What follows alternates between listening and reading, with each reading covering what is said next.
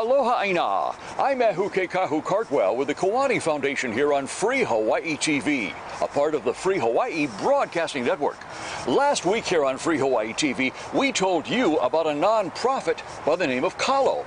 Kalo was created by 3 individuals, one of whom is, well, can you guess?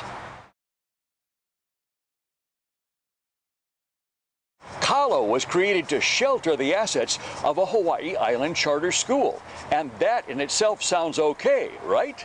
Yet, last week we reported here on Free Hawaii TV that Kalo has received over $22 million in funding from both the U.S. and also, can you guess?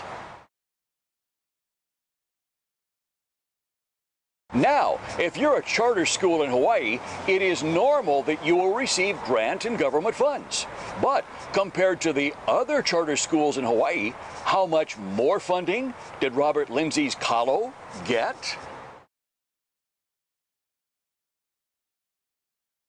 That's right, Kalo received 17 times more money than any other charter school in Hawaii.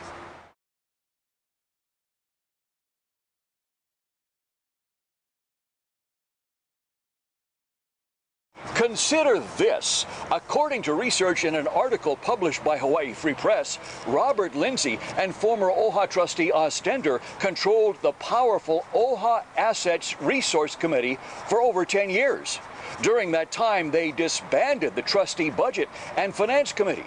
They also did away with the office line item budget, making it impossible for beneficiaries and the public to do this.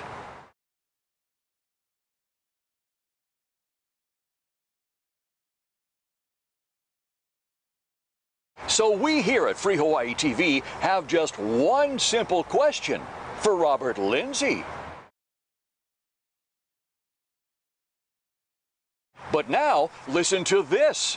During the tenure of Robert Lindsey and Ostender, OHA's annual budget exploded to this. And of that $40 million per year, can you guess how much money was allocated for actual beneficiary services?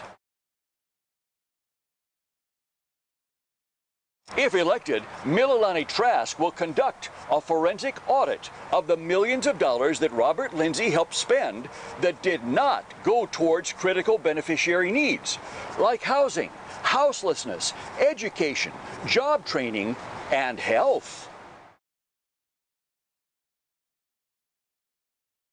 Please vote Mililani Trask for truth and transparency this November 8th. Now, if you think this information is important, share this Free Hawaii TV video with all your friends online. That's how you can support a Free Hawaii. I'm Kahu Cartwell with the Kiwane Foundation right here on the Free Hawaii Broadcasting Network.